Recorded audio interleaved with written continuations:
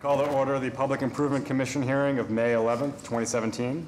First item is a poll hearing on a petition by Eversource Energy to relocate one utility pole on Mitchell Street, South Boston, located between Old Colony Avenue and Frederick Street.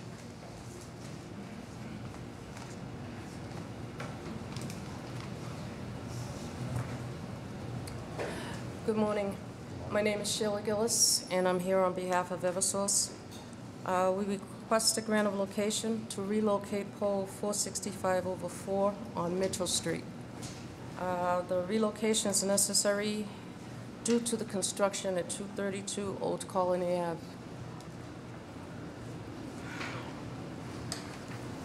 Which of these poles, the tall one, the pole that you are trying to relocate, is it the one that has the high voltage lines on the top? Or? There's a pole behind the, in the construction area. You're fine with it? Yes. That's it? Okay. Thank you.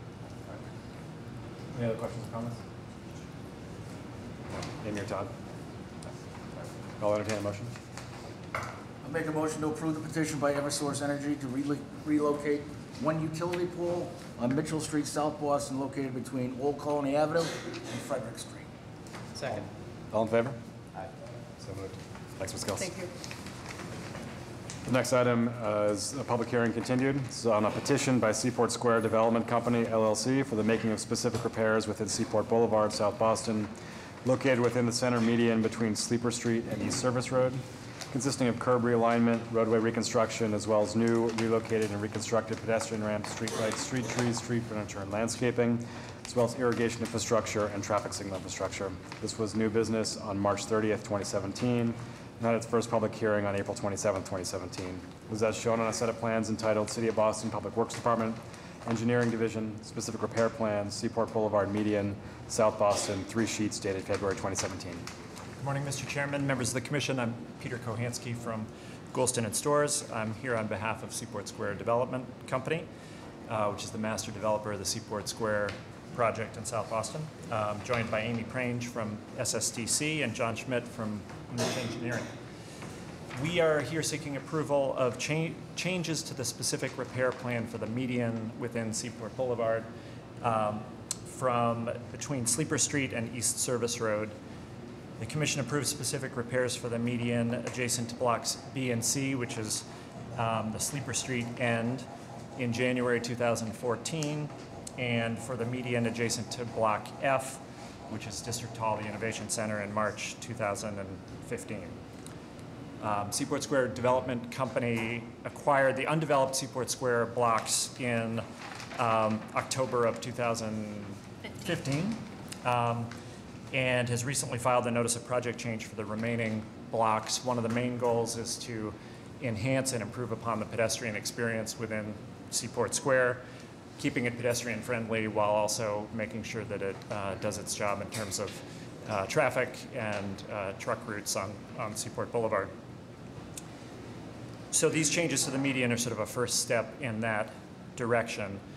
Since new business, we've been working to address questions about the landscaping and other design features within the median. Today, we're going to ask for approval of the curb lines, some of the subsurface conditions, but hold off on asking for approval for the street trees, the street furniture, and the landscaping until we finalize the design, and we hope to be back to you very soon with those changes. Since new business, we've also had discussions with BTD about whether there should be left turn pockets on Sleeper Street, to Sleeper Street and Thompson Place.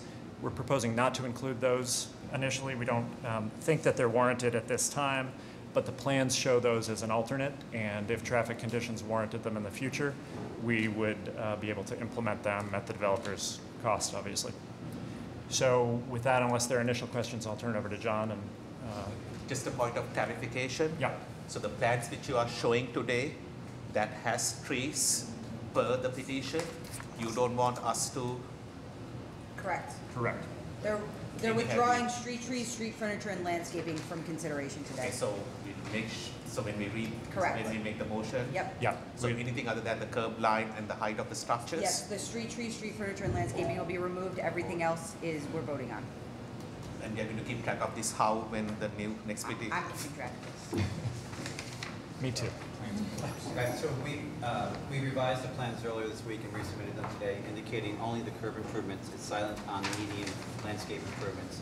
Seeking approval for the curb improvements, street light layout, below grade irrigation, and some other subsurface minor utility improvements. As presented on the plan before you. The plan, the first page shows our intent is to not provide a turn lane, but as Mr. Cohansey indicated later in the set, we do show the alternate on page 3, where should there be a need to install the curb lane, the turning lane, it's the green line that's dashed right there. So as we proceed with the median surface improvements, we will be sure not to provide permanent landscape in those areas in case that has to be peeled back in the future in regards to street trees and things of structure and foundation. Including the irrigation system also is to come in the future. Now, the irrigation system's here. So the landscape stuff's not going to get voted, but the irrigation system is? Correct. Actually, we've already voted on the irrigation system. So, John, can you go to page 3 on that thing, please? The height of the page 3, next one. The curb median height. Yes, curb median height, there are areas where it's 8.5 inches, and there are other areas where it's 9 inches and 8.5 inches. So, And this is the interior median where there's no parking along the median, strictly an aisle for traffic. So doorways are not leaching. median on the street. Correct. That 9 inches, I think, is higher than what we normally use in the absence of an offset, in the absence of 11-foot lanes. So I think that needs to be adjusted. This was raised to us at one point, and we went back to the city asking specifically who made that request, and no one responded. It came up in a meeting, it's a note somewhere, so we're looking for someone where is that requirement? Okay, so if you look at roadway design standards for having an offset of 6 inches, John, I think you know this. If not, find the necessary information. That height is too high. If a car hits it, it's not a mountable curb in the truer sense of it, and you don't have an offset, nor do you have the full lane width. So for that reasons, you can't have it at 9 inches. Okay? And John, who did you ask from the city? Just point of curiosity later. I don't want to. We can speak offline to that. Thank you. Sorry. Brian Bizel just walked in from HSH just a minute late, and I just wanted him to step up to clarify what we have at for curb height and what the lane width is. Yeah, so there's with the. I'm sorry, you sir are? Sure, Brian Bizel from Howard Hudson. With the new layout, with the bike lanes on the outside of the parking, there's 2 10.5-foot lanes. We used to have a half-foot shoulder. So I heard earlier that there was the median, the left turns weren't warranted. Who did the warrant analysis? Right, so the left turn volume onto Thompson doesn't exist right now, and then the left turn onto Sleeper does exist. It's a very low volume, making that turn onto Sleeper. And then for the future volumes, we did project the traffic based on the routes that we thought people would take with an open Thompson and with Sleeper Street, and we still don't expect a high volume there. And who did you share that information with? That was in the NPC that was just filed, so BT Planning has seen it. yeah, so we actually How did. about engineering, we like did- we Don met- Burgess? Yeah, we met with Don Burgess, and he's the one who asked for the alternative, so that we're showing both curb lines, so we know where the left turn lanes would be if they're warranted, without knowing how the circulation of Thompson and Sleeper are gonna work and what's gonna happen with the loading at the Children's Museum. We just didn't want to put one in yet. Did you show them the whole analysis, like where your delta and how you came to basically assume where those trips were going? Right, so it was in the NPC, and then it's also Don Burgess and BT Engineering have it as part of their signal design review. So they have the same volumes that were in the NPC and the same analysis. In there, we did go through the steps. We haven't gotten comments from engineering to say where exactly are all the volumes going, but we can provide more detail if they need it. So he hasn't been presented with the delta. It's in the appendix, so he'd have to do the delta himself. Well, you didn't provide a summary on that? No? No. Punch line curve height 6 inches. The lane markings is a function of time and usage. Okay, So, yes, so when we submit the milers, it will show a 6-inch revision. thank you, sir. Who is stamping the plans, John? Oh, Thank you. And just to be clear about what would trigger the installation of the left-hand turn lanes, it's if and when the Boston Transportation Department thinks that they are warranted in the future. Okay. And you're agreeing to do that? Yes. Are there other questions or comments? Amy or Todd? Members of the public? I'll entertain a motion on this item, except for on the street trees, street furniture, and landscaping components. Make a motion to approve the petition by Seaport Square Development Company, LLC, for the making of specific repairs within Seaport Boulevard, South Boston, as read into the record by the chair, and shown on a set of plans entitled City of Boston Public Works Department, Engineering Division, Specific Repair Plan, Seaport Boulevard, median, South Boston, 3 sheets dated February 2017. Second. All in favor? So moved. Thank you.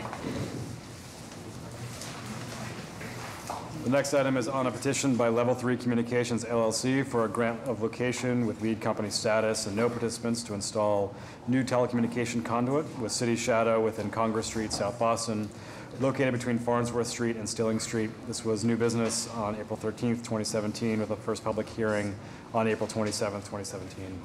This is as shown on a set of plans entitled City of Boston Public Works Department, Engineering Division, Grant of Location Plan, Congress Street and Thompson Place, Boston, 3 sheets dated April 20th, 2017. Good morning. Ben Whitaker, Level 3 Communications.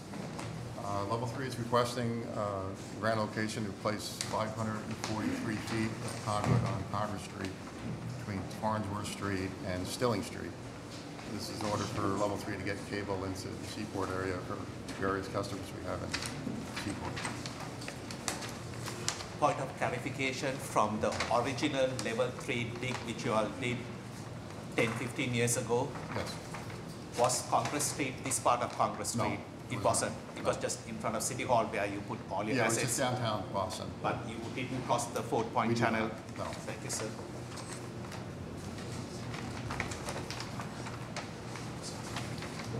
Other questions or comments?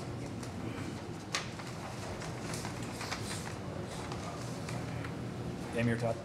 No. No. Members of the public? I'll entertain a motion. I'll make a motion to approve a petition by Level 3 Communications LLC for a grant of location with lead company status and no participants to install new telecommunication conduit with City Shadow within Congress Street, South Boston, located between Farnsworth Street and Stilling Street. New business 4/13/2017, public hearing 4/27/2017, as shown in a set of plans entitled City of Boston Public Works Department, Engineering Division, Grant of Location Plan, Congress Street and Thompson Place, Boston, 3 sheets dated April 20, 2017. Second.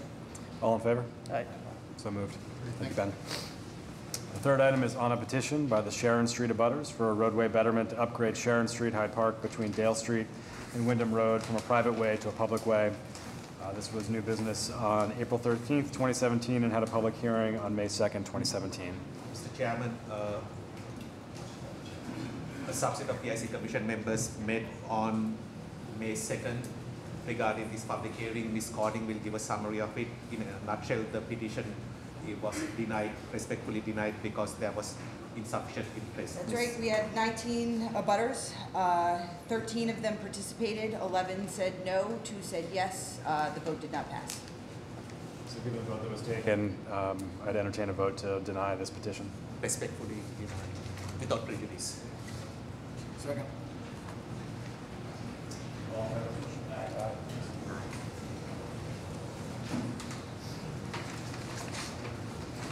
Moving on to the public hearing section.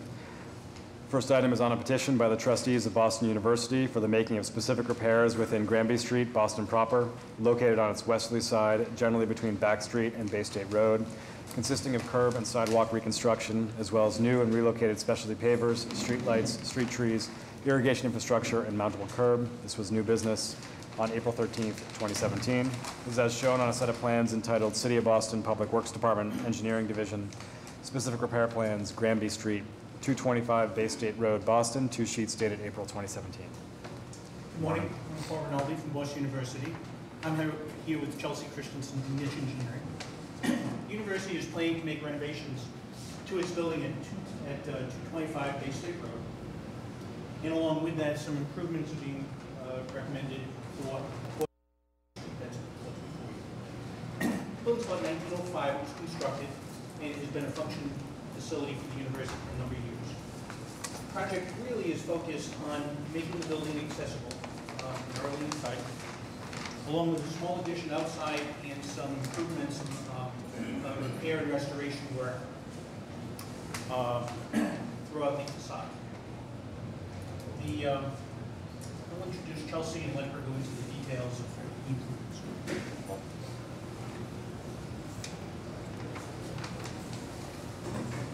Good morning, I'm Chelsea Christensen from Niche Engineering. We are proposing to remove the existing brick sidewalk and replace with a concrete sidewalk with a porous paver strip along the back of the curb. The existing granite curb will be removed and reset in the same locations. We are also proposing 2 street trees with irrigation. And there is one section of the curb will have a sloped granite reveal to allow for hand trucks to be pulled into the rear of the building. On a city street, Chelsea, Yes. for what length of site? It's 12 feet. It's actually an existing opening. Right now it's an existing curb cut. We're closing the curb cut and just Yes, having it at Bevel. a sloped granite curb instead of an opening. Separate conversation, sort of tie. There's a street called Back Street in the Back Bay. Does any of your assets, mainly the university's assets, about Back Street by any chance? So, You know the street I'm speaking of, right? Back Street Yes, is a private exactly. street. so Back Street, as I understand it, begins right here and moves easterly chunk by chunk. Sometime in, I think, the mid-70s, the university acquired this portion of Back Street. So it is at this line, the transition between the public way, Granby, and the private way, Boston University. A number of university properties are along Bay State Road. Bay State Road from here to actually into Kenmore Square. So as those properties extend, as the university owns those properties, our ownership, I believe, goes onto the back street with easements for others. To the extent which you can give consideration, the private parts of Back Street may be needing some attention, and to the extent which you can, Potholes kind of thing? something like that. Yeah. To the extent which you can, because we cannot impose such needs or desires, but you all are such a great neighbor within the community, and any consideration can be always appreciated. Commencement time around the campus right now, it is that rejuvenation time. Typically, we fill in those potholes and make things improve for any of the private alley pathways. Truly appreciate that foresight and that commitment on your part. Thank you. Any other questions? Is there an LMI for Granby? It is in process. It is in process, okay. And that would include the maintenance of the porous sidewalks? Yes. Is there existing parking meters? There Resident are. parking, so that doesn't show on the plans relative to laying it out with the new street tree locations?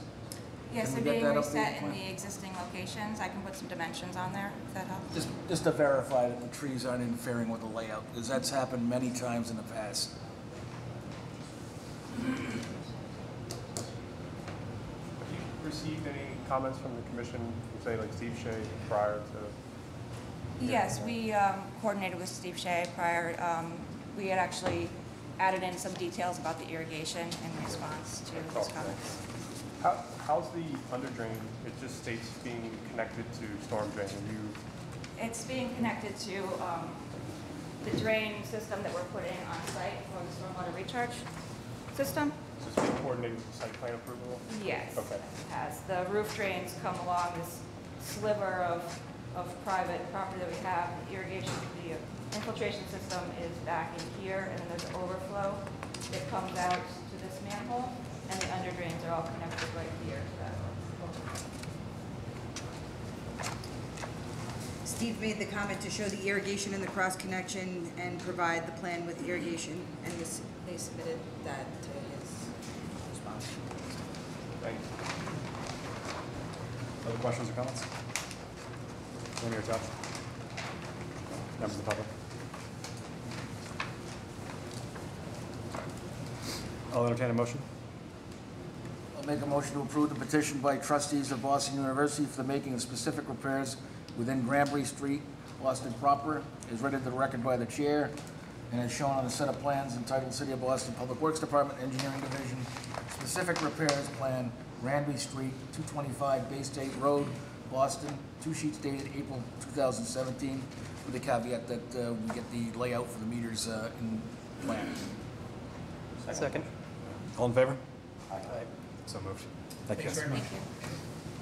The next item is on a petition by Comcast of Boston, Inc. for a grant of location with lead company status and no participants to install new telecommunication conduit with city shadow within Tremont Street, Boston proper, located generally between Bromfield Street and Court Street. This was new business on April 13th, 2017. This is as shown on a set of plans entitled City of Boston Public Works Department, Engineering Division, Grant of Location Plan, Tremont Street, Boston, 3 sheets dated April 19th, 2017. Good morning. Tim Corthell, Utility Coordinator for Comcast of Boston. Good morning. Tim Kelly, VP of Government Affairs for Comcast. We're here requesting approval for grant of location, approximately 650 feet, 4-inch conduit down Tremont Street. Last week we were able to confirm that Verizon, MCI, Metro, AT&T would not be able to support the capacity that we need for the two 864 fiber to run down to make that inner ring for the downtown area. So the question was, within those ducts that they installed, there's city shadow. Is there any availability? So there was a 1/4 inch conduit that's left with capacity. I guess AT&T has been leased out as well as MCI Metro. Is City of Boston shadow within the duct? That was the question. So if it's a 4-inch that the city owns as part of their installation, it's not going to be AT&T making that deal. It's going to be the city. But further to what Commissioner Hespert said, what capacity do you need? Do you need So 3-4 inches? it would be at least four. It'd be. And there's only 1 4-inch that is left. There was one. Well, there's 1 1/4 inch conduit that's available. So even if you were going to rent City Shadow, you still need more capacity. Correct. Two I 864 don't want to fibers. put words in your mouth. I just want clarification on Yeah, what you're yeah. saying. Two 864 fibers are at least an 1.5 inches in diameter, and if we were to go around bends or whatnot, it wouldn't be able to support it. How long will this work take? Depending on Average conditions? within weekends. If it's weekends, it'd be at least 3 to 4 weekends, depending on time that we can, or if it's night work or whatnot. Yeah. Just to the further problem, it's kind of a systemic thing we're starting to need to do some homework on, is the existing city shadow and where it is and who has it, where it is. I mean, Amy, I don't know if you can comment on it, but We just mapped it, you got the maps? yes. How do we get access to that? The city's website. So yeah, we just, this is a very recent thing that we just went through, scanning and mapping of our city shadow conduit. So does that break it down as to what's being utilized and what's available? No, virtually none of it's being utilized, and so it will hopefully continue to proliferate with, but we do not, in fact, have enough city shadow capacity to make the run that they're looking to make. But I'm just thinking there's multiple duct banks that are in Yes, the yeah, area. no, yeah, and, yes. Well, that's good news Yeah, then. So yeah. that's something that was So we are moving ahead. perfect. Back to that question. Tim, how will it be clear which of the conduits is the city shadow conduit, is the one that's available for the city? Is it visually indicated in any way on the conduit itself? Or? So Is it one that's going to be empty, or? So it was MCI, so MFS McCourt is who owns the run that was in question. We were able to get them out there to pop the hole. We saw what they had for capacity, and also they could even lease it out, or 9 out of 10 times we're not able to tell exactly what they have in their holes, not owning it. I'm thinking about with what you're proposing to build. How will we know which of the available condos? Exactly. Oh, yeah. So of the four, do Right. they all look the same? Right. Is the city one, is it painted blue? Or like in years past, we asked for a quad 4. Here, the ducts that has 4 quads. So that is different from everyone else's installation. And we the city were able to sublease individual components or compartments, and it looked different. So Amy, what's happening now? So we have gone back and forth on our standard, but we are at the quad duct as Okay, our so standard. our city shadow in Yes, this and we installation. also require the ducting diagram where one specific duct is labeled city shadow. So if you put in 4, you label the bottom right one city shadow, and that's our, yeah. But per what the chief said, visually, it cannot be your 4-inch. You can have 3 4-inch and 1 quad 4s. I think almost an idiot, right? But Amy, yes.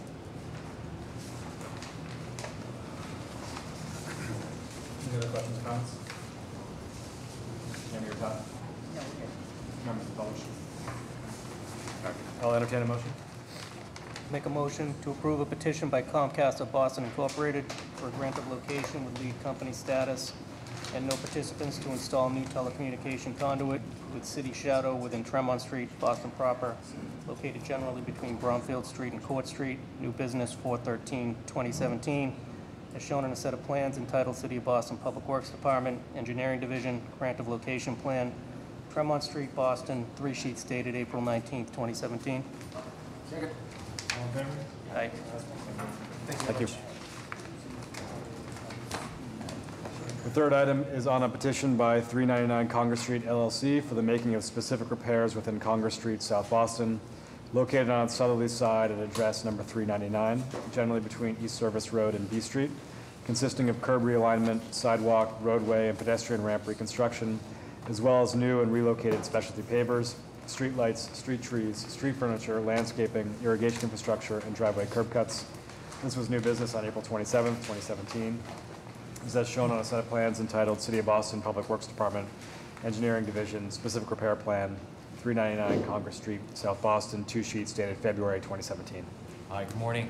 I'm Chris Machado from Goldston Stores here on behalf of 399 Congress LLC, the developer of this project. I'm joined by Manny Zacharias from the developer and by John Schmidt from Niche Engineering.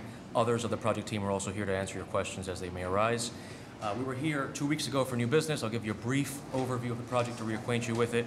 It's the construction of multi-story, 22-story mixed-use tower, 414 apartments, 12,000 square feet of ground floor accessory uses, including retail, 144 space, a subterranean garage, and associated amenities and site improvements. The project is located along Congress Street, a portion of which is controlled by MassDOT. We're here for specific repairs for the area between B Street and East Service Road. We've been working with MassDOT to seek their approval of access permits, and the project is almost fully permitted. We've gone through BPDA approval, and we are now obviously before PIC, because we understand that this portion of Congress Street will eventually be transferred to city control, and so we are here for your approval. John Schmidt can go over the requests in more detail, but I will note 2 things. When we were here last, 2 weeks ago, there were 2 issues that came up. One was the BPD approval of this traffic signal plan. We've submitted a letter from Don Burgess that he has approved that plan. There was also an issue of irrigation backflow prevention. That's also been approved, and we also have those plans on file, just so that you know. So with that said, I'll turn it over to John Schmidt, and he can run through the proposed improvements. The sidewalk improvements consist of construction of a 5-foot concrete sidewalk that's completely accessible in a furnishing zone that will include some raised planters, impervious pavers, some new street lighting, and some reset street lighting. Also, there's a curb cut here that allows traffic to enter and exit, and a curb cut within the median that allows for turning movements from Congress Street into the site. As Chris indicated, that BPD has approved the traffic signals and water sewers approved the cross connection application. So, open to any questions. One of the other questions was specific to the street trees, visibility. Street trees here, the branches were trimmed to be above the sight lines of vehicles passing by. We asked you to do a little bit of an analysis on the site distance with the placement of the landscaping plan as it relates to the traffic plan. In regards to people exiting the property? So if you're going to the crosswalk and you got trees with an high-speed off-ramp coming off the highway system, the visibility for that pedestrian for both vehicular and for the pedestrian indication. So if that guy has a green, he's coming through, so it's a concern. Okay, we will provide to a study, provide to you. That's fine. Do we have an executed LMI by now, or is it still being flushed? So it's still in process, and this LMI would take effect when we receive the street back from the Central Artery Transfer. This is right between the ramps, so this is still, yeah. But it's in draft, and we'll work with Yeah. Chung to So- address any concerns. Yeah, we're in draft. Let's pretend that it is ours, so before we move forward, please ensure that it is executed to our satisfaction. Sure. So that it doesn't become something which we need to deal with later on, Of that is course. okay with you. We'll work to get it in final form. Thank you, sir. Just for the developer, when are you planning on breaking ground?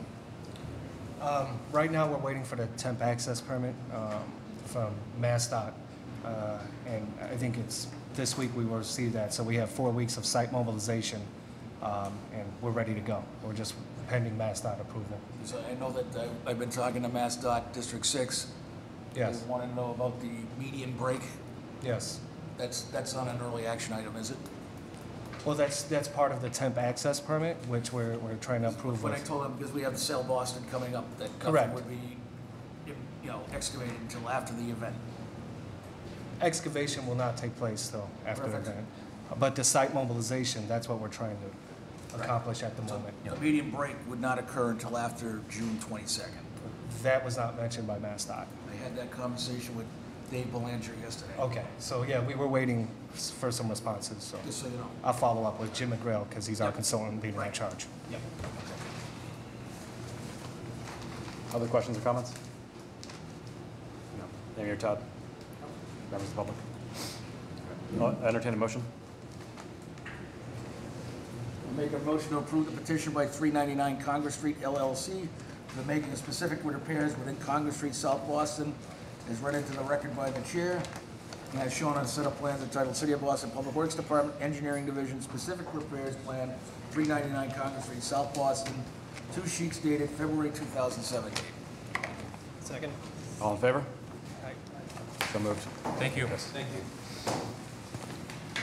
Fourth item is on a petition by 46 Wareham LLC for the granting of an earth retention license for the installation of a temporary earth support system within Wareham Street, Boston proper, located on its northeasterly side at address number 46, generally between Harrison Ave and Albany Street. This was new business on April 27th, 2017. This is as shown on a set of plans entitled City of Boston Public Works Department, Engineering Division, Conceptual Temporary Excavation Support Plan, 46 Wareham Street, Boston, 2 sheets dated January 2017. I'm John Holland, the Holland Companies, 519 Albany Street. Paul McCullough, Holland Companies. And we're seeking PIC approval for the installation of a temporary earth retainage system in the public way adjacent to our project at 46 Wareham Street. The project is an approximately 67,000 square foot mixed-use building comprised of commercial office and retail on the first 3 floors and residential condos on floors 4 through 6, with parking located below grade and an automated parking system. This project has been through Article 80 Large Project Review and an extensive public review process. It was approved by the BPTA on September 15th, 2016. A construction management plan was executed on February 15th, 2017 and has since been implemented. Demolition of the existing structure commenced this week. The new foundation system will consist of reinforced concrete grade beams supported by new treated wood piles. The Holland Companies have retained McPhail Associates as the project's geotechnical and geo-environmental engineers. McPhail has prepared a conceptual temporary earth retainage system that consists of cantilevered soldier piles and wood lagging. To allow sufficient room for construction activities, the soldier piles would be located a maximum of 3 feet from the property line in the public way adjacent to Wareham Street. Following completion of construction activities, the soldier piles will be cut at a level 6 feet below the proposed final sidewalk elevation. Amy, is this within the GCOT area groundwater conservation overlay district? I'm not sure. Yes, it is. It is. And we have an approved plan by Boston Water and Sewer to recharge water. Are you putting it in, so does it go through? That would be a future action, how they're gonna handle this is just, groundwater yeah, this is recharging or just the our earth monitoring retention. wells? Yeah, this is just our earth retention. Other questions or comments? Amy or Todd? Members of the public? I'll entertain a motion. Make a motion? I'll make a motion to approve the petition by 46 Wareham LLC for the granting of an earth retention license for the installation of a temporary earth support system within Wareham Street, Boston proper, located on its northeasterly side of address number 46, generally between Harrison Avenue and Albany Street, new business on 4/27/2017, as shown on a set of plans entitled City of Boston Public Works, Engineering Division, Conceptual Temporary Excavation Support Plan, 46 Wareham Street, Boston, 2 sheets dated January 2017. All in favor? Gentlemen. Thank you. The next item is on a petition by 255 State Street LLC for the making of specific repairs within State Street, Boston proper, located on its southerly side east of Atlantic Ave, consisting of sidewalk reconstruction and the removal of existing planters, street trees, and landscaping. This was new business on April 27, 2017. This is as shown on a plan entitled City of Boston Public Works Department, Engineering Division, Specific Repair Plan, 255 State Street, Boston, 1 sheet dated April 2017. Good morning, Mr. Chairman, members of the Commission. I'm Peter Kohansky from Goulston and Stores. I'm here on behalf of 255 State Street LLC, which is the owner of this building. I'm joined by Patrick Lee, representing the restaurant operator, State Street Provisions, as well as Terry McNeil of Pembroke Real Estate, representing the owner of the building, and John Schmidt from Niche Engineering. The property is located at the southeasterly intersection of State Street and Atlantic Avenue. We are here seeking approval of improvements to the sidewalk and cafe area on the State Street side of the building to install new brick sidewalks, remove and replace existing tree pits. Since new business, we have prepared and submitted a pedestrian study. And if there are questions, I'll take them now, or I can turn it over to John for more detail on the specific repairs. So we're essentially removing 4 raised tree planters along State Street and installing wire-cut bricks that will provide a clear and clean access when restaurant operations are not functioning. And then we're also proposing a similar raised planter in this area here to match the geometry of the other. John, the new wire-cut bricks, John, what are the limits of the wire-cut bricks? Is it just where the planters were, or is it for that whole area? How is it going to The wire-cut bricks are proposed as an infill to where the planters are. So it's going to look a little bit weird, wouldn't it? You, sir. Wonderful space, State Street. So this is right by Atlantic Avenue. It is the gateway to State Street. That whole corridor, we took the artery down so that things can improve. And my concern is the bricks that are there are not the best. It is the old style sand hard. It's a tripping hazard. So you are just going to replace the pockets, the 3 pockets that have the landscape areas with the wire cuts. And everything else is going to be the same way they are. And visually, it might be a bit of a clash. Do you have any consideration to do a little bit more so that the area is at least somewhat uniform? Because we are trying to replace the awkward looking non-wire cut bricks. John, can you fill in the... Yeah, the old conventional bricks, the joints are wider, the wire cuts are very tight. Aesthetically, it's going to look different. Wire cut provides better accessible access to the bricks that are out there now. So the desire would be to replace as many bricks as you can with the wire cut and provide nice smooth access to the area. It's not the sort of thing I should be asking at the public hearing, but do give some consideration simply because of the location of your property. at the throat of State Street. Yeah. Okay, because by the sub joint or the L sub, it's one thing, but you are right. I mean, we intend to be at this location for a long period of time, so our goal over those years is to make that area as good as it can be. Possible. Yep.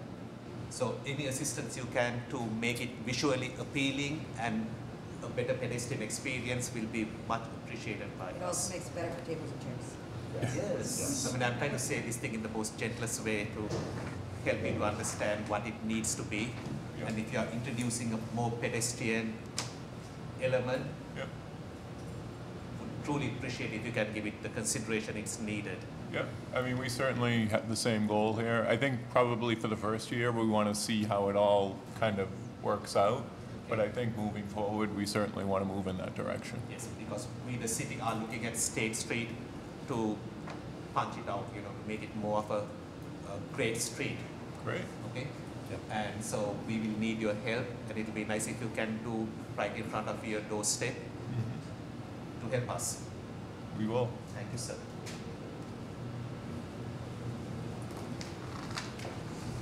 I believe it was brought up before with the water main and the location that's in and just the understanding of. Yeah, we've heard Water and Sewer's request for provision in the new LMI. I guess that's sort of on the next agenda item is where we would think about covering that for the cafe indemnity. Yeah, and I think that we're gonna add that language as standard language in all of our sidewalk cafe LMIs. Perfect.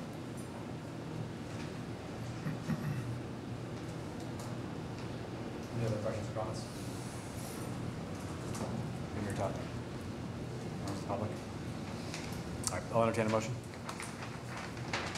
I'll make a motion to approve a petition by 255 State Street LLC for the making of specific repairs within State Street, Boston proper, located on its southerly side, east of Atlantic Avenue, consisting of sidewalk reconstruction and the removal of existing planters, street trees, and landscaping. New business 4/27/2017, as shown on a set of plan entitled City of Boston Public Works Department Engineering Division Specific Repairs Plan, 255 State Street, Boston, one sheet dated April 2017.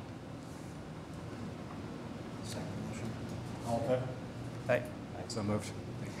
The next item is on a petition by 255 State Street LLC for the granting of a sidewalk cafe license for seasonal outdoor seating within the following public ways in Boston proper. This was new business on April 27, 2017. The public ways are State Street on its southerly side, east of Atlantic Avenue, and Atlantic Avenue on its easterly side, south of State Street. This is as shown on a plan entitled City of Boston Public Works Department, Engineering Division, Sidewalk Cafe License Plan, 255 State Street, Boston, one sheet dated April 2017. Thank you, Peter Kohansky, again on behalf of 255 State Street LLC. In connection with the specific repairs we just described, we're seeking approval of a new cafe license for the modifications to the cafe area and furnishings. There's an existing cafe license in place with the restaurant operator that covers both the Atlantic Avenue piece and the State Street piece. We're proposing to amend that agreement to reflect the new plans and also to cover the water and sewer issue raised previously. Can you just walk us through what the difference is between the existing license and what you guys are asking for? Essentially, the existing license includes Atlantic Ave here and one row of tables, we have one row of tables along the building here that because it's confined by the planter beds. With the removal of the planters, we are extending the cafe out to the edge of the planter, so the accessible public sidewalk will remain the same as it is. We've done studies to demonstrate that. So the pedestrian level of service was submitted, reviewed by engineering staff, and although some of the, projected volumes, a little bit high, obviously we have no problem with going forward with this. And under the terms and conditions of the license anyway, if it becomes an issue, we can work with the team to reorganize that.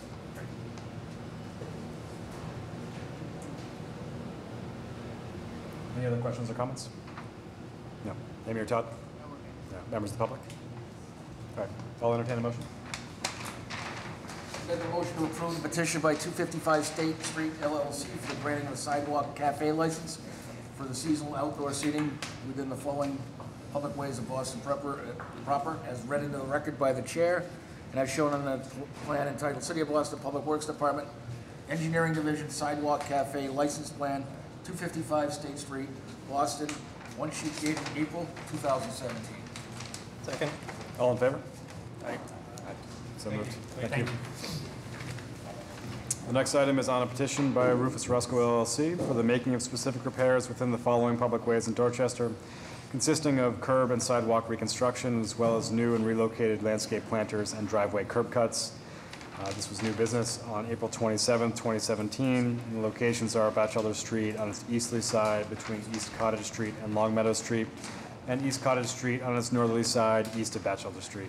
As shown on a plan entitled City of Boston Public Works Department, Engineering Division Specific Repair Plan 21-27 Batchelder Street, Dorchester and East Cottage Street, one sheet dated March 17, 2017. Good morning. My name's Kelly Robbins. I'm with Haycon Building. We're the general contractor for this Rufus Roscoe project. This building is actually an old brick warehouse that we're renovating for our use as office space. It's located in a somewhat of a residential neighborhood, and going through the community process, they asked us to keep in mind that we were located in a residential neighborhood and to incorporate some landscaping accordingly. So we have added some planters, as you'll see in our plan, to make the streetscape feel a little bit more warm and welcoming as opposed to just a generic office space. We're also here to ask for permission to add 2 new curb cuts. Currently there are 3 curb cuts. We'd like to eliminate 2 of them and add 2 curb cuts, one on Batchelder Street and one on East Cottage Street, for use of our parking area for employees and also for our visiting clients. So there's no net change in the actual number of curb cuts? It's A reduction of 1. Reduction. There's 3 currently, yes. 3. Okay. Can you talk a little bit more about some of the pedestrian or public realm improvements that you guys are making? I'm sorry? Can you talk about some of the pedestrian and public realm improvements you guys are making to make the space a warmer, more vibrant space? Outside of the wooden planters that you'll see on the PIC improvement plan, we have sort of taken a corner of our parking area on the corner of East Cottage and Batchelder Street and have decided to do some additional planting and treescapes there. So I think once the property is finished, first it'll be a vast improvement to what it is now, which is sort of an abandoned warehouse. But secondly, I think it really will sort of feel like it fits more with the residential nature of the neighborhood. AV still a license LMI, John, sorry, has a maintenance agreement. Do we have a maintenance agreement? Yes, we have. We do have. We are working on one. To the best of your knowledge, I don't remember the streets that front your property. Are they one-way streets or are they two-way streets? To the best of your recollection. That's a good question. My recollection is that Batchelder is Let me put things in context, because your new driveway that fronts Longmeadow Street, so be mindful of whether Longmeadow is a one-way street, two-way street, or a one-way street heading in the opposite direction, because your driveway entrance lines up with it. I see. Okay, so just give a tiny bit of consideration over there, because I can't figure out which consultant is. So I suppose Mr. Hardy, Sean Hardy, needs to look at that. I'm trying to see who stamped your plans. Okay.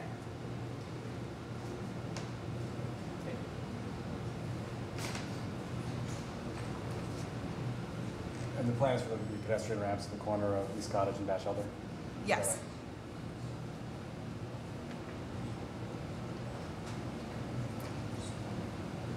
Other questions or comments? Amy or Todd? Members of the public? All right, I'll entertain a motion. I'll make a motion to approve the petition by Rufus Roscoe LLC for the making of specific repairs within the following public ways in Dorchester, consisting of curb, sidewalk reconstruction, as well as new and relocated landscape planters and driveway curb cuts. All is read into the record by the chair and is shown on a set of plans entitled City of Boston Public Works Department, Engineering Division Specific Repairs Plan, 2127 Batchelder Street, Dorchester, and East Cottage Street, one sheet dated March 17, 2017. Second. Aye. So moved. The next item is on a petition by Rufus Roscoe LLC for the granting of a projection license for the installation of a canopy and lighting fixtures over portions of the sidewalk within Batchelder Street, Dorchester, located on its easterly side at address number 21-27, generally between East Cottage Street and Long Meadow Street. This was new business on April 27th, 2017, and this is as shown on a plan entitled City of Boston Public Works Department, Engineering Division, Projection License Plan 21-27 Batchelder Street, Dorchester, one sheet dated March 17th, 2017. So as part of our plan in front of our office entry, we'd like to add an aluminum canopy over the entry door. It has street lighting. I know they are adding lighting fixtures. Just want to make sure it's. Yeah, it's just their logo with a light. No. They actually have a exterior lighting fixtures sticking to the wall mount. So Yes, we have an okay from street lighting, yes.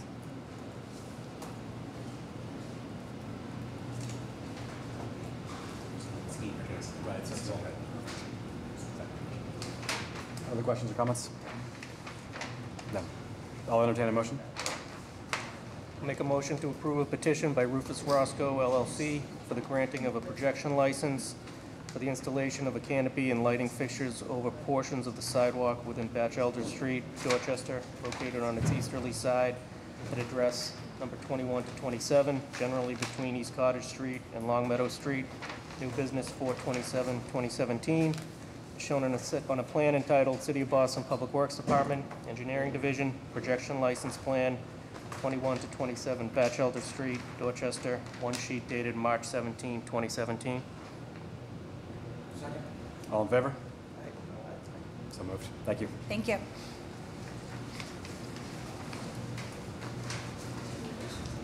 The next item is on a petition by Big Night Venues Boston 5 LLC for the granting of a projection license for the installation of a canopy and awnings over portions of the sidewalk within Tremont Street, Boston proper, located on its easterly side north of Boylston Street.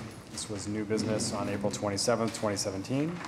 This is as shown on a set of plans entitled City of Boston Public Works Department, Engineering Division, Projection License Plan 186 Tremont Street, Boston proper, two sheets dated May 5th, 2017. My name is Bob Stansel from Beacon Architectural Associates, and I'm representing Big Night Venues in this hearing. The application is for projection license for the construction of a combination of 4 awnings, 2 retractable awnings and 2 fixed awnings, in a glass and steel fixed canopy. Excuse me, sir, if you could introduce the. Sorry, Kristen Scanlon, legal counsel for Big Night Venues. Sorry. I brought today some photographs of the existing condition, and I know you have the existing plan. This is the area that we're talking about, where these blue mosaic tiles are located, and that area is going to be opened up and be glazed. The canopies you see on those drawings will be in these 5, the canopy will be in this location, the glass canopy, and the awnings will be in these 4 existing locations. This is a close-up of those areas, and I think there are planters that are shown on that drawing as well. And I wanted to show today the planters are going in place of these masonry bases, and they're currently not over the property. They're shown on the survey of within the property on this close. I'm just curious. I've admired your building for a long time. The purpose of these canopies are for what purpose? Because why are you installing these canopies? So these will be new restaurant windows, and this is a west. Sorry, I should know. No, because if you are activating that space, because there's a school, university, and there's a massive pedestrian circulation challenge over there, and we are trying to understand what is the best way to manage that space. These are also retractable. True, no, but I'm more curious as to the fact that you are activating the ground floor by punching out. Right. Am I misreading, or are you okay? Right. So, if you could just enlighten us a little bit more as to how the. Thank you, sir. So the entrance to the restaurant will be in this center bay. These will be operable glass windows. There's no seating in front of the restaurant. There's no seating on the sidewalk. I'm not asking for any use of that sidewalk other than the projection. So the primary use of the awnings is for sun control. we reviewed this, Mr. Kane has been up to my office, and we see this as a great benefit and obviously a, enlightenment of the area in general. It really is gonna bring a lot of character and life to the area, so we appreciate that. And hope eventually we will manage Tremont Street also so that the pedestrian experience may be a little bit more than the width of the sidewalks right now. Can get it a bit wider. How does the 6-foot projection of the awnings compare to the Emerson building next door? It looks somewhat similar, but You see in this photograph, this is out about 7 feet. got it. So we're going to be Stepped in a little bit. stepped in slightly.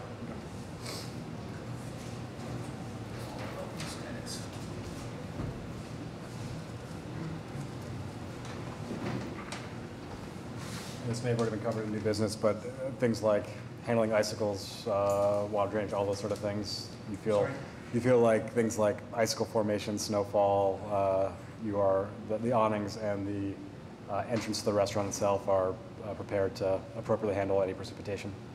Correct, and the awnings will be retractable and they will be pulled back in the evening. The glass canopy slopes back to the building and there is an internal drain.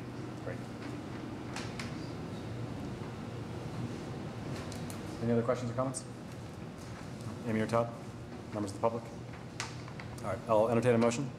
I'll make a motion to approve the petition by Big Night Venues Boston 5 LLC for the granting of a projection license for the installation of canopy and awnings over portions of the sidewalk within Tremont Street, Boston proper, located on its easterly side north of Boylston Street. All is shown on a set of plans entitled City of Boston Public Works Department, Engineering Division, Projection License Plan, 186 Tremont Street, Boston proper, 2 sheets dated May 5th, 2017. Second. All in favor? Aye. So moved. Thank you. Thank you. Moving on to new business. The first item is Brookline Ave, Yawkey Way, Lansdowne Street, Boston, specific repairs on a petition by Old Town Team Realty LLC.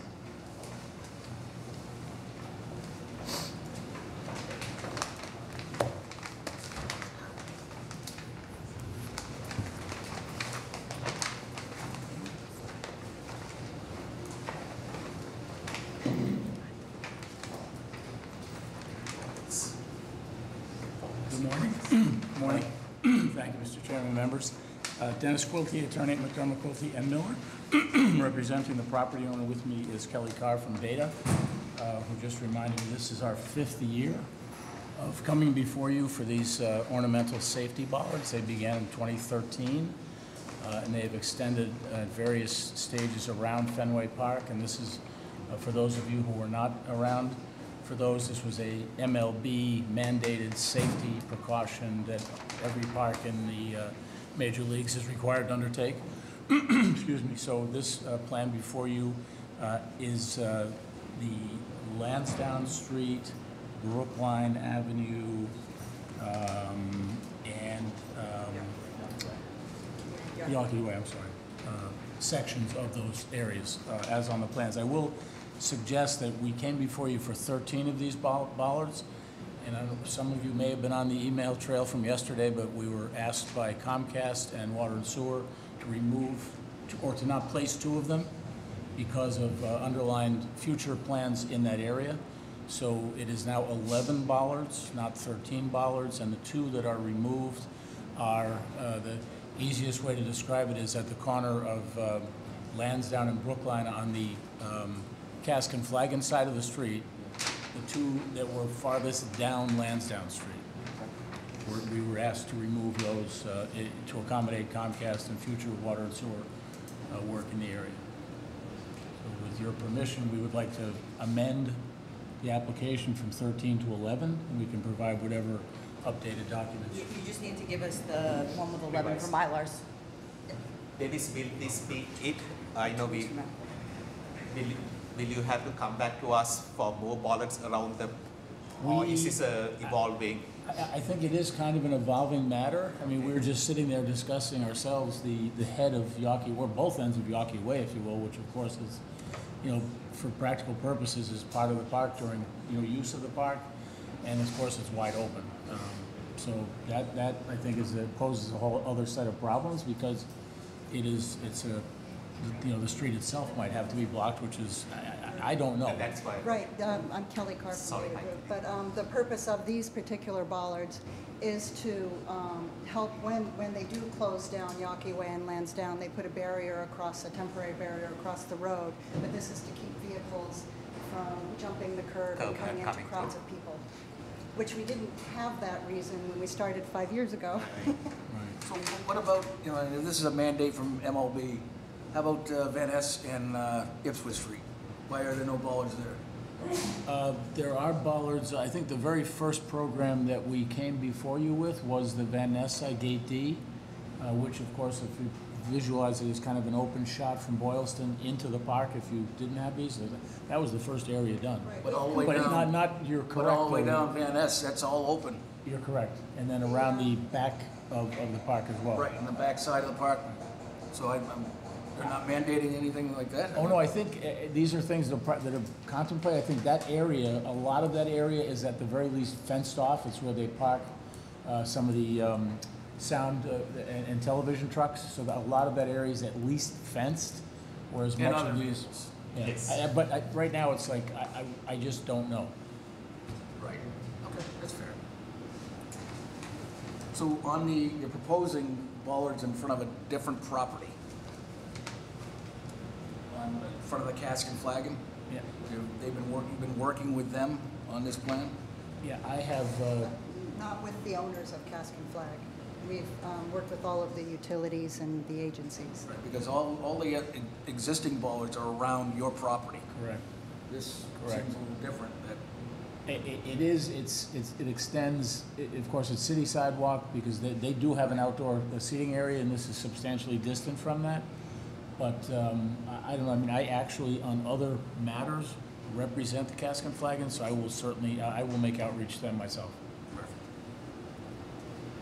Wanted to clarify too, the exchange yesterday by email, there was some revisions to plans that I think will supersede these, with clarification on the commission not participating in DigSafe, and with our 48-inch water main in such close proximity, we need to be contacted for markouts and, prior to any excavation as well. I think there was a note added.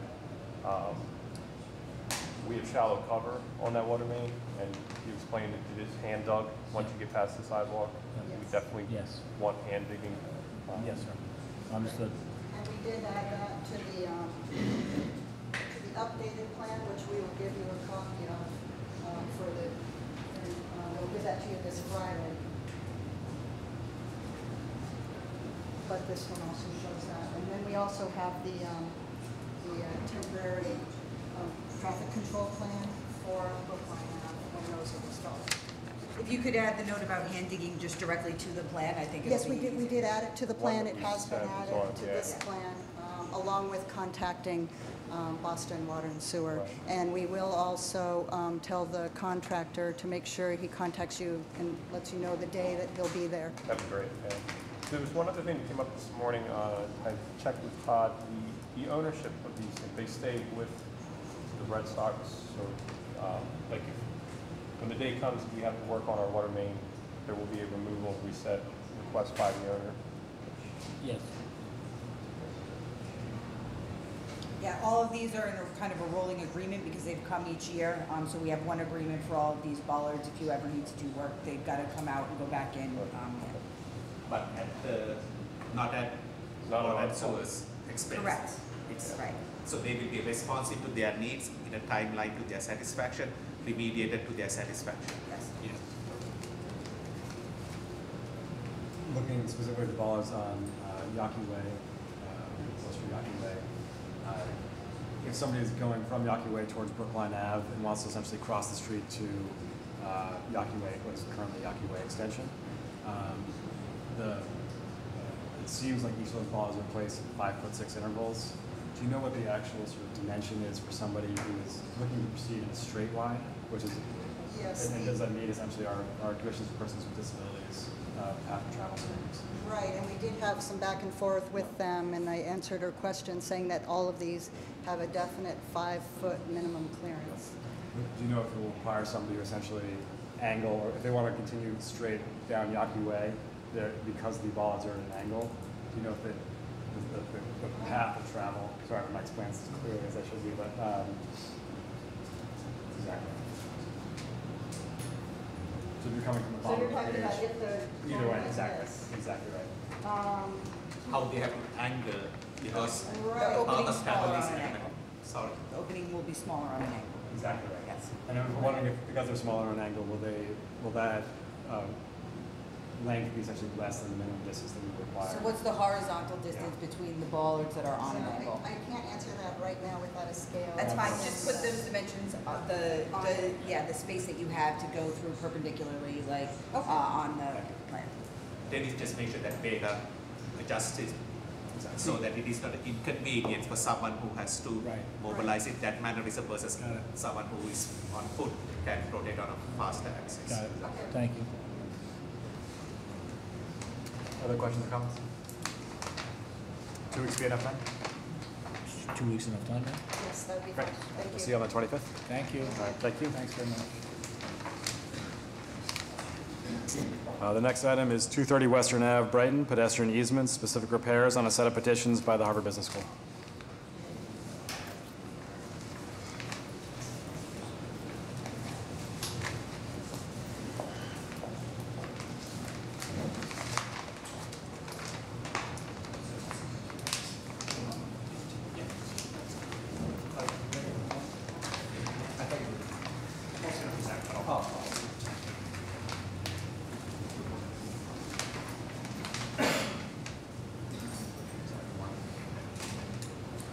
Hi, good morning.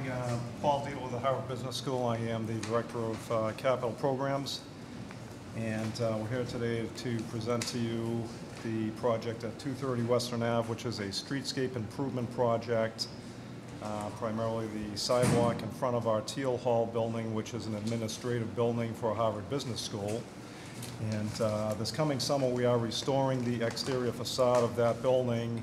And we thought it would make sense as part of that project to also redo the streetscape to match what was done previously by Harvard in front of the 224 Western Ave building right next door, which is our ceramics lab.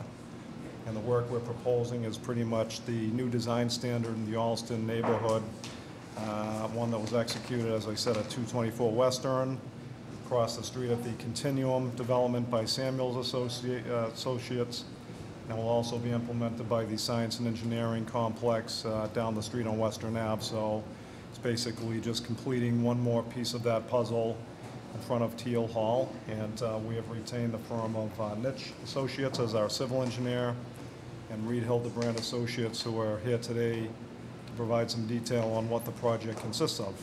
Great.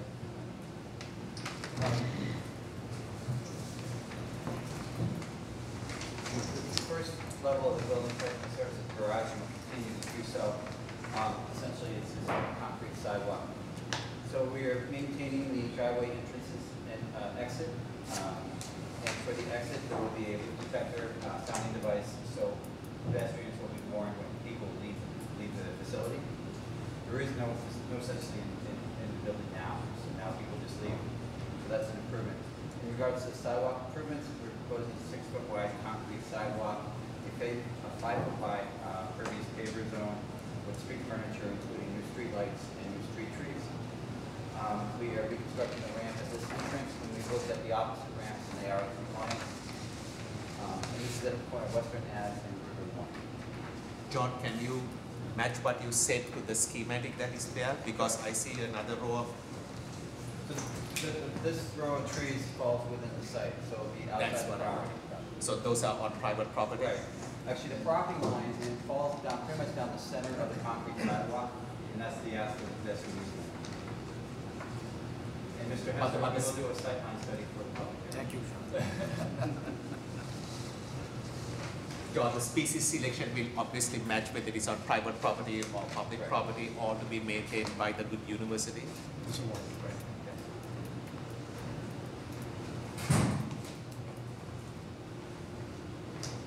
The CMP is in the works, and a contractor will be selected shortly. Once that selection happens, it will be finalized. Yeah, just on the CMP, I once you get that contractor on board, I want to make sure that he's in agreement with the construction management plan. So often, we generally have the general contractor do the CMP, but, I don't want to box him in if he's coming back to me midway through the project saying he can't build it. So, Yes, and that's our delay on the CMP right now, is we'd like to get our contractor on board. Yep. Based on the amount of traffic in that area, we want the contractor to work with us to develop the CMP, be part of that team. So when we present it to you, it's everybody's on board and there's no disagreements about the plan. Perfect. And I think we're probably 2 weeks out on that. That might be a good task for Greg Beener to carry out. Okay. Just to say. Sounds good.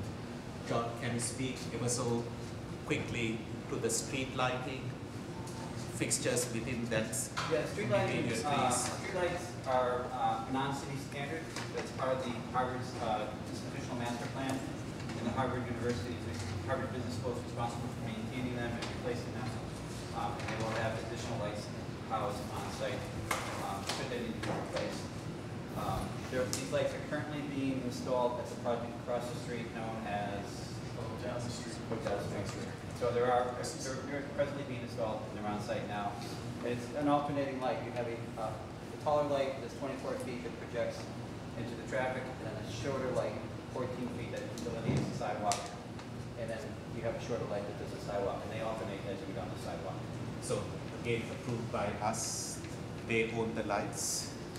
I think it's kind of a little bit of a mixed bag with the pedestrian light and the street lights. So the fixture, if it gets hit at 2 o'clock. I'll have an answer for you at the Plus end. also find out whether the juice is coming from one of our street light cabinets and how the feeds are. Yep. John, yeah, thank you. Yep. Was there any previous correspondence with the commission regarding the condition of our sewer that's underneath all of these improvements? Yes, Mr. Shea, when this notification went in about 2 months ago, he has the department videotape that sewer line and report it back as a condition. Paul, I think you covered this, but the design standards that you guys are using here are similar to what Harvard is doing east of this site. Yes, they are. Do you plan on using banners on these masts? Come on, PJ. On the street light, do you anticipate using any banners? And if so, you may want to have the connections in advance. I'm honestly not sure about that. This is the street light that they're perpetuating throughout Western Ave, so. Just to have the hardware available. Yeah, right. I'm Just sure you guys pre-position. will be doing it, but. Yeah. Just pre-position, just give it some thought. Yeah. So Okay. this way, if you do want to advertise 400th anniversary or whatever. Okay, we'll look into that. Other questions or comments? Amy or Todd? All right, 2 weeks be enough then? I think so, yeah. All right, see you guys on the 25th. Thank you very much. Thank you. The next item of new business is 14-60 Clearway Street, Roxbury, specific repairs on a petition by Forest Properties Company.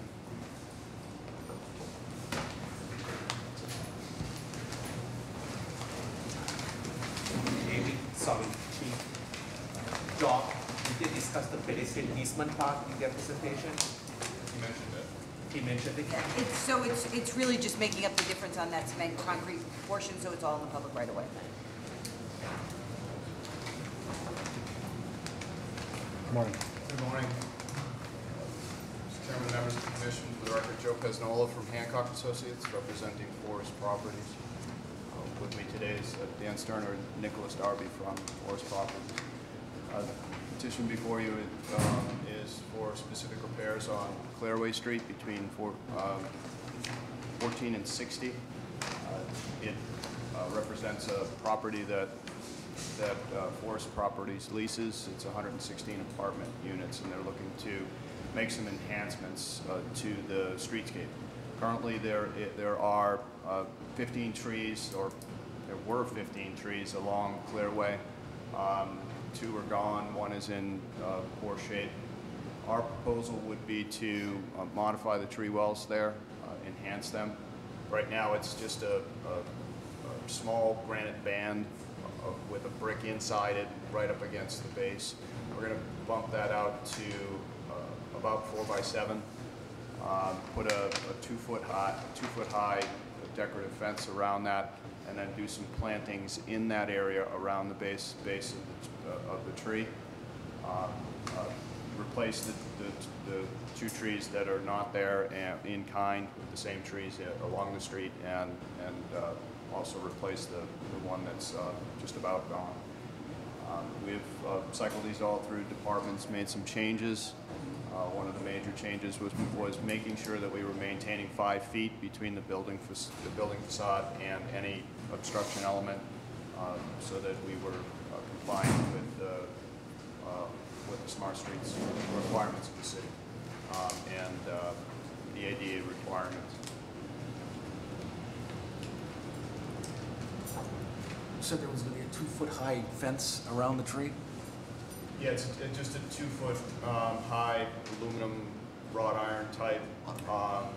And on the front side, what I believe it was Parks and Rec, or maybe it was Public Works, asked us to make that section removable on the street side. So we'll put pipe sleeves in, be able to do that, and then bolted connection, so there'll be two stanchions on the front side on each corner, so that we can bolt those down. So that Is there parking adjacent to these? there's not. There's only parking on the opposite side. Opposite side.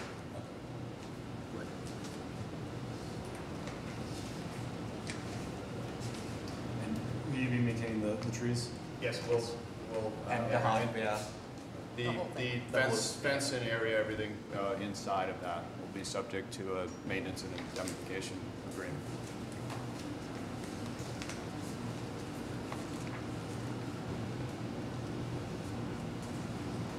Any questions or comments? Your time? 25th, okay. 2 weeks enough time? Thank you. Thanks. The 4th item of new business is 35 West Newton Street, Washington Street, Boston proper, a sidewalk cafe license on a petition by Unique Concepts, Inc.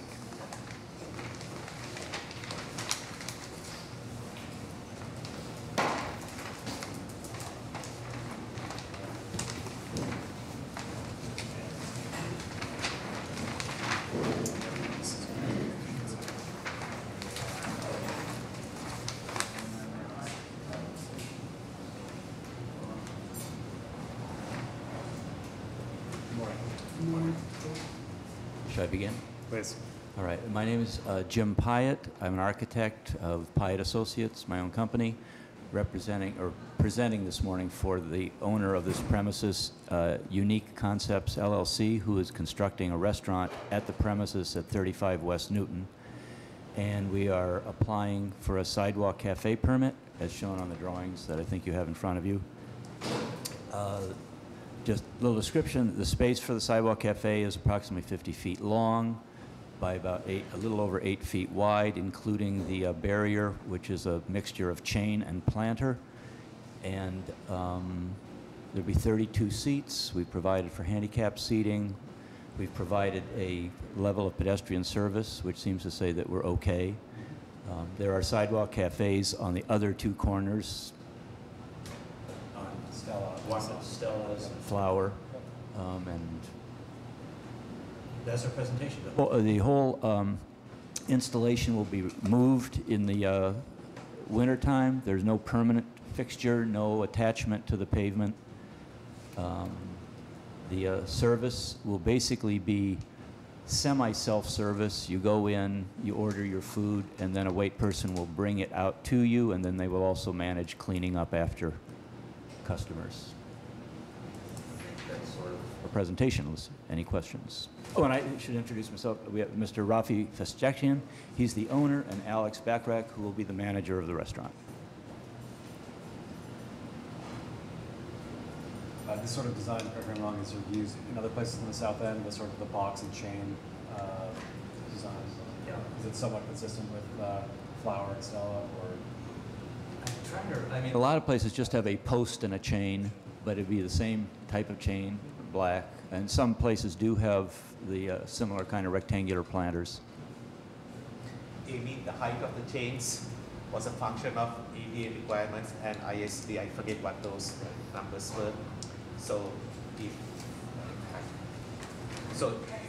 issue is. They did provide elevations and they did meet AAP requirements for heat detection. Okay, so if I'm visually impaired and walking with a cane, I will know at what time. Yes, and also the planters that we're proposing also help with heat detection. Okay. So we did. So you are on.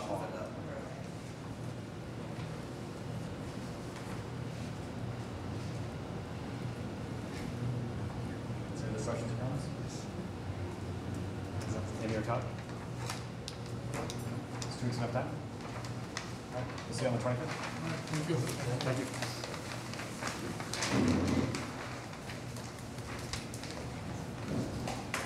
Our next item is informational discussion, citywide, an updated standard form for PIC license, maintenance, and indemnification agreements for a presentation by the City of Boston Law Department.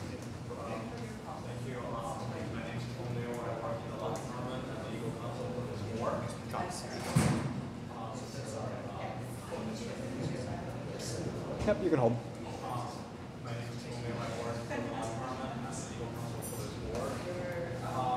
As we go through the agenda for today, we mentioned a lot of the questions regarding the license agreement, therefore whether the location, marquee, canopy, or specific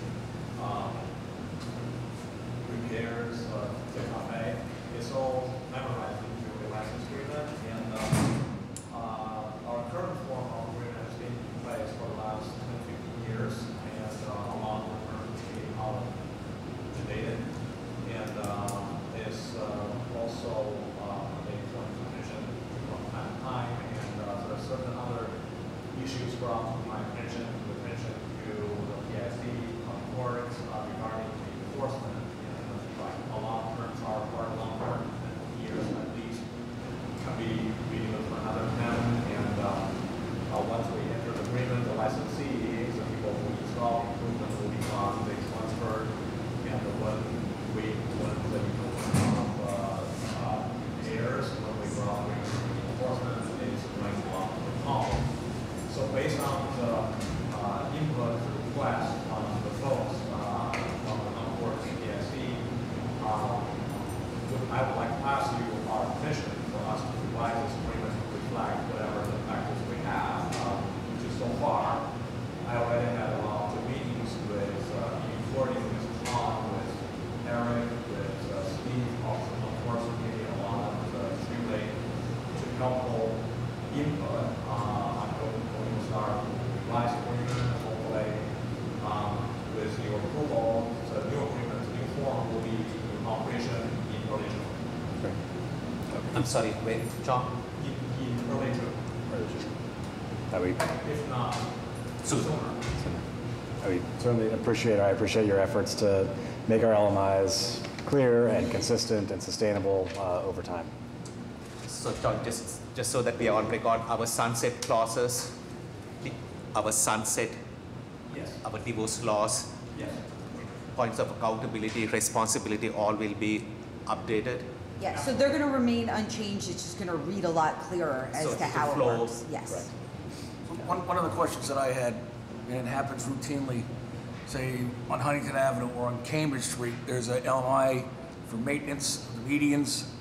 They just routinely show up during, rush hour in the traffic. I mean, it's a great thing they're doing, but I don't think it exempts them from pulling a permit, although the fees may be waived. But is that covered in that?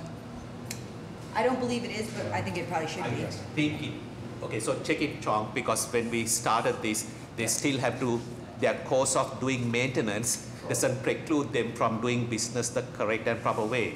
They still have to pull the necessary permits, and that has not been waived. Okay. So just check that We'll part. put it, that's a good idea, Okay. we'll put that in there. So if it is not there, put it. If it is there, amplify it. Yeah. Okay. That's not a problem at all. So that's why this discussion is Thank you. so helpful.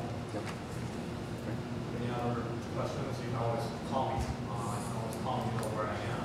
But I will talk to you folks. A lot of the provisions, questions I want to store are stay in the same place.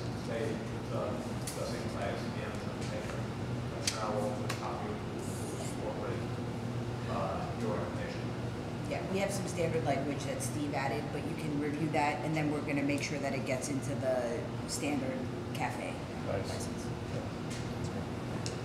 All right, we look forward to seeing the finished product in tune. Thank you, Sean. I'll entertain a motion to adjourn. Second. All in favor? Aye.